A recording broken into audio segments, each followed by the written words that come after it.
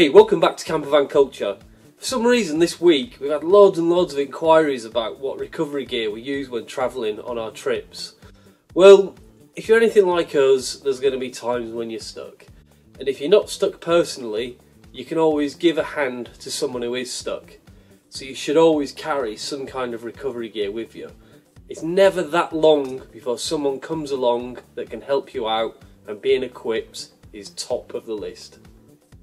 Let's see what we've got in front of us here. In our fully comprehensive recovery kit, we feel this is the bare minimum that you need to carry with you at all times if you're travelling a little bit off the beaten track. All of our straps are made for us at CampervanCulture.com right here in the UK. You get a total of 4 shackles in the kit. The 2 big ones are the biggest shackles that you can use on a Syncro van. The medium one, which fits most 4x4s, and then you get a tiny one, just because that'll come in handy if you come across a stuck quad or anything that's quite small. Remember, not everything's going to be the size of you, and you might be helping other people out.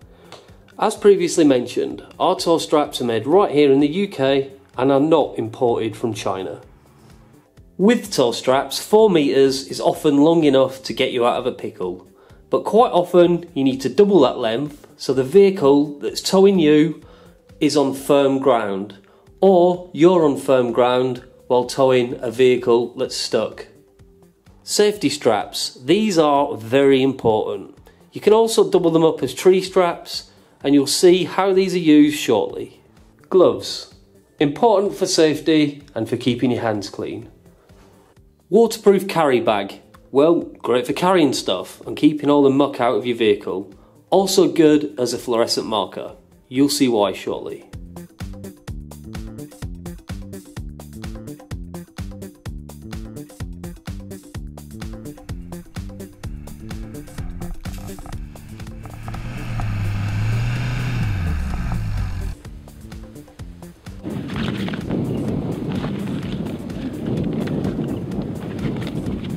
This case, we want to be on solid ground there, so we need to join the straps together. You must never ever join 2 straps with a shackle, because that's a missile ready to be launched if the straps fail or if the jacking point fails. The reason we've done 2 colours is so you know exactly where you are with these.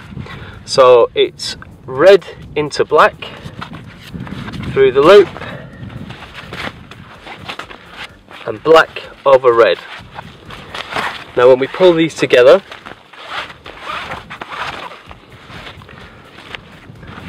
you get this figure of 8 affair. Now if you pulled those, they would bind and you'd never get those undone. So you've got to put something in there to reduce the friction. I usually use a magazine of some sort, or you can use grass, but one thing that everybody carries in Morocco is a Chris Scott Morocco Overland book, so we'll be using that in this instance. Fold it over, put that in the gap,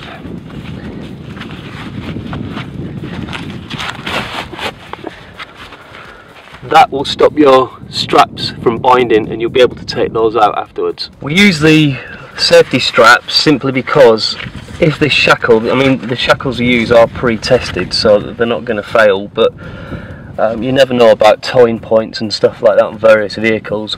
So if that was being pulled and that let go, that is a missile and that will kill you. So just as a backup, we use these safety straps. So just find a nice anchoring point. This case is my bash plate. It's not going to take any weight if it goes. It's just going to stop that shackle from flying off and killing somebody. And working very methodically and clearly. Put your hand through that loop. Pull that through there like that, then put your towing strap through there, get your shackle, attach the shackle to the vehicle,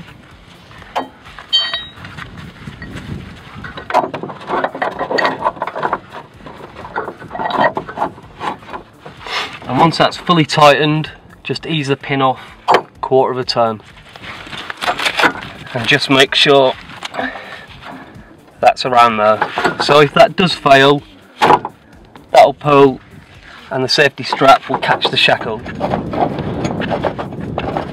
Okay, now with all that done, we're all set up, all the tension's been taken out of the tow strap. The Chris Scott book's working well though, and we just use the bag just as a fluorescent marker, so we know exactly if we are being moved backwards and forwards. That'll give me a good view out of the van. Al's van's right hand drive, so we'll be using that, and I'm left hand drive, so I'll be using that as a reference as we're towing.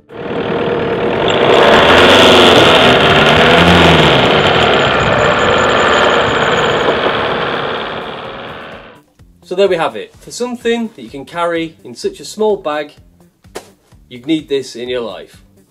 Be safe out there guys, and remember, get equipped.